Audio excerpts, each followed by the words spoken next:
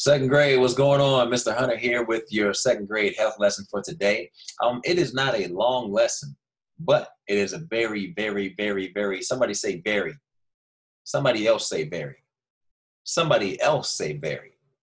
I think you guys get the point. It's a very important lesson. Today's lesson is about your teeth. Let me see your big smile.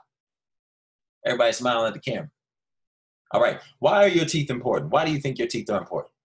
Well, if you guys are thinking of some reasons, number one, your teeth are pretty much like a mirror. Like they show your personality. Your teeth are so important. First off, they show your personality. God gave them to you as a gift. He gave them to you as a gift because number one, you need your teeth to eat. You need your teeth to eat, to devour the food, to break up the food that you have so that you can be able to be fully nourished and not be hungry and not starve. Your teeth are a great representation of you. When we see your beautiful smile, we see your big smiles. I know we got some great smiles in our class. Ada, Mackenzie, Michael tries not to hold it in. Solomon, you smile too. And Naomi, obviously, you guys all have wonderful smiles. God gave that as an identifier for you. When people see you, they can recognize you by your personality. But the first thing they see is you. And you don't want to see somebody over here no, we want to see those big, wonderful smiles. We want to see those wonderful smiles that kind of make people feel good. Sometimes, I know people, I have friends in my life that when they just smile at me, I feel better.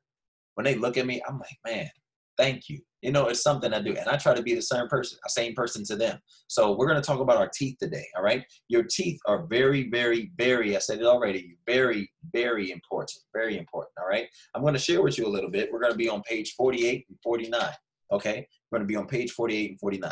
So why are we talking about your teeth? Why are we talking about your teeth? Well, your teeth have very important jobs. They are to break the food, everybody say break. They break the food into small bits and to begin the digestion of your food. So when you eat your apple, your teeth break down the apple, then all the nutrients are able to go throughout your entire body. To chew the food properly, your teeth should be in good condition. Let me ask you guys a question. You guys are a certain age right now, and you're only 7, some of you are 8. When you guys take care of your teeth now, do you think your teeth are going to be good when you get older? Yeah. What if you don't take care of your teeth right now? What do you think is going to happen when you get older? Like, Mr. Hunter, I'm older than you guys. Almost told you how old I am, but I'm not. You see my teeth? I have all my teeth. I'm smiling. They look clean. They're nice and white. They're healthy. But if I didn't take care of my teeth when I was at you guys' age, do you think I'd still have all my teeth now? No? Do you think my teeth would look nice? No. So you have to take care of your teeth. They should be in good condition. You have to brush your teeth well. Everybody knows how to brush their teeth up and down, get in between, get the back of your mouth. The germs, you don't want them to grow. There's germs that there's out there, and if you don't brush your teeth well, there's germs that will stay in your mouth. I know it sounds nasty. I know it's not something you want to hear about or that sounds pretty, but you definitely want to take care of getting all the germs out your mouth, getting all the food out your mouth, and making sure that your teeth are clean. So after you eat, if you're at home, you can brush your teeth, but usually you want to brush your teeth when you wake up and when you go to sleep. If you want to brush them more than that, totally fine, and I'm not going to stop you, but you definitely want to make sure you're at least brushing your teeth 2 times a day. All right, you want to get each tooth, not just one tooth, each tooth individually to make sure you're taking care of all of them. Do you brush your teeth really quickly and then just go on your way? No. Do you only brush the front of your teeth? All right, what if I just brush the back? What if I just brush one side today and then like I brush the left side in the morning and I brush the right side at night?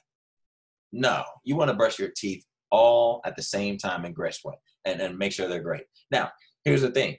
What if I had a toothbrush in January and I'm still using it in December? Should that happen? No, that's an old toothbrush. You want to make sure your toothbrushes are actually fresh and clean and they're new. Because if your toothbrush is too old, it won't be able to brush your teeth, clean your teeth as well as it needs to be. And then guess what? Your teeth will have that mold and those things start growing back there. The germs, they'll grow back and your toothbrush will not do the work. And so you need something clean, need something good.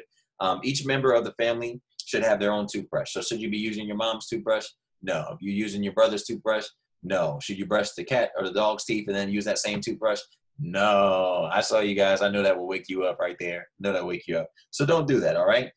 What I want to talk to you guys about today as well, there's something that in addition to brushing your teeth, this is what we call floss. Everybody see that? That's what we call floss. Now, you guys are young, and you may not use this right now, but Mr. Hunter, I use floss. And floss, what happens is the teeth get brushed by the toothbrush. And even if you have a new one, you still may not be able to get everything clean. So the floss actually gets inside of the tooth, and it makes sure that everything is taken out. So you put the floss, it's like a little tiny string.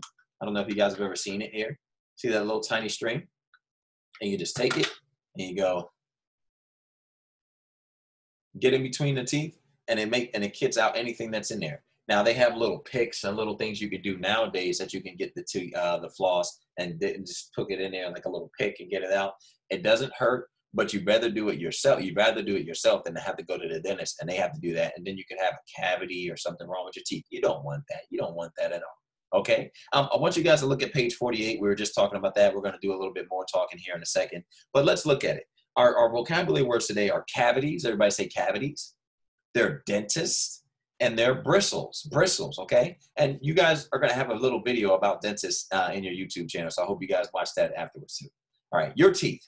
Keeping your teeth clean helps to prevent cavities. You should brush your teeth as soon as possible after you eat. So remember, I said brush your teeth twice, but right here in the book it says after you eat. So if you eat and you're at home, brush your teeth after you eat. Brush your teeth at lunch, brush your teeth. Just always try to keep your teeth clean, all right? If you cannot brush them right away, you should rinse your mouth with water. Your toothbrush should be kept dry when you are not using it. Most dentists recommend a toothbrush that has soft bristles. Everybody say soft bristles, okay? Bristles that are too hard, they can harm your gums. So if you get some bristles that are brushing your teeth, and they can injure your gums, and even sometimes if you brush them too hard, it can actually make them bleed, and that's not good, all right? What you want to do is, while you're brushing your teeth, do not push too hard on the toothbrush. So just glide it up and down. Don't scrub it in there. You don't want to hurt yourself, all right? Do not push too hard on the toothbrush. Only the tips of the bristles can clean your teeth. So if you ever take your toothbrush in there and put it backwards and just use that part, that's not going to clean. You need the bristles. The bristles will clean. If your toothbrush is squashed, if it's worn out, it will not clean your teeth well. It'll still clean a little bit, but it won't clean them well. You probably will need a new toothbrush every 3 to 4 months. So if we're doing that, that's about 4 toothbrushes a year. So you should get about 4 toothbrushes every year, all right? Now, always brush your teeth well. Sometimes brush them well, a little bit brush them well. No, always brush your teeth well. Brush only 2 or 3 teeth at a time. And be sure you brush every tooth, not just one tooth, every tooth.